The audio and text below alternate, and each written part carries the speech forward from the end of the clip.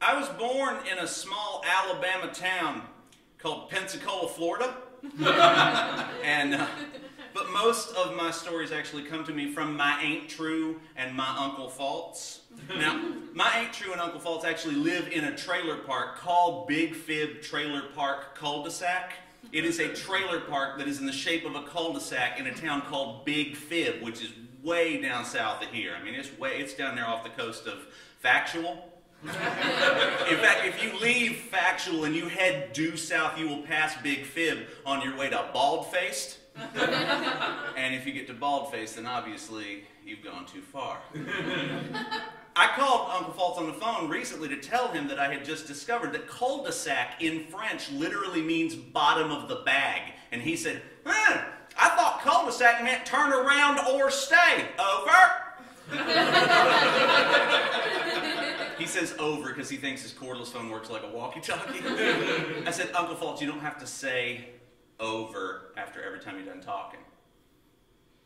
And there was this long pause. I said, hello? He goes, didn't know you was done talking. Over! And then he just started into his story. And his story was about the origin of trailer parks. He said, many, many moons ago. But then Ain't True interrupted him from the other room. She said, there ain't been but one moon, Falts. Which I know it sounds a little crazy, but it's them. So it is. Here's the story. Many, many moons ago, or under the same moon a long time ago, there was only one park. And all the parks we have today have their origin, their genesis in what we now know of as Pangea Park. Which is a terrible name for a park, ain't it? I wouldn't want to walk my child or carry my dog around in a place called Pangea, but that's not the point is, all the parks we have today began there. They lived there next to one another in peace and perfect harmony. What does that mean? That means that Theme Park and Water Park lived right next door to Dog Walking Park and Trailer. That is, until the Great Asunder descended. When the Great Asunder came down, it brainwashed all those different types of parks. Small wars broke out for petty reasons. You ask Uncle Falts about it, and he'll say, listen here. At one point, certain factions of Theme and Water got together, enacted psychological warfare on dog walking. That's how joggers got created. World's most annoying weapon, you ask me, what with all them sweaty bits and that heavy breathing and things coming out the ears. What are they listening to? I don't trust them. A trailer park took one look at a jogger, said, I think nope, and rolled. And listen, boy, if they weren't meant to flee, if trailers weren't meant to flee, why'd the great manufacturer give them wheels? They rolled and rolled, searching for a new identity, gradually developing the theory that if they had just stayed to fight, trailer parks might still have a place among all those fancier types of parks. And that's why to this day people think that trailer park folk will just throw off a stained white t-shirt and fight you for no reason. Y'all, it's just part of our mythology.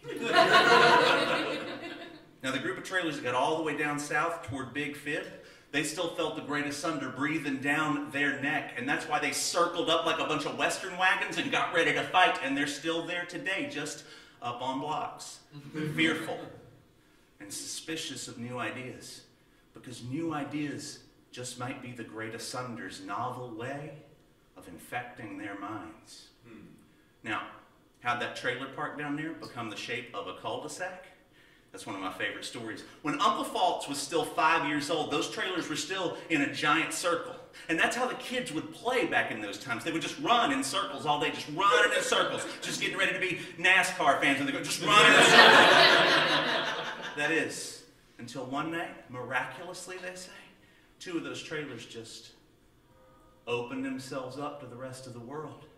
And that's important, you see, because now those kids that live there today, they run, sure, but then they stop and they look out that opening into the rest of the world like it's a portal into a new dimension, and they imagine and they dream. What could be more miraculous than that? See, that's the thing about Big Fib Trailer Park cul-de-sac. You can enter it anytime you like, but in order to leave, you got to go out the way you came. And what's that mean?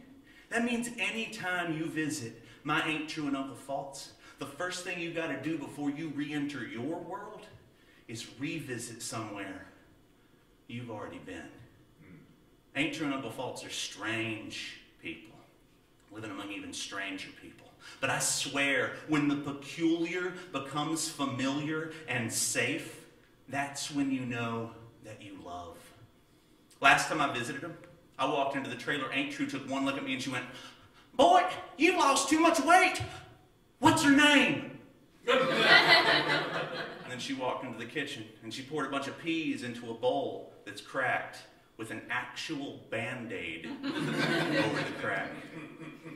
When I triangulate Aunt True's lack of tact and Uncle False's weird wit with the smell of peas in a bowl that's cracked with an actual Band-Aid over it, y'all, I know what I have found. It is one set of coordinates for Big Fib Trailer Park Cul-de-sac, the place I will always think of as home.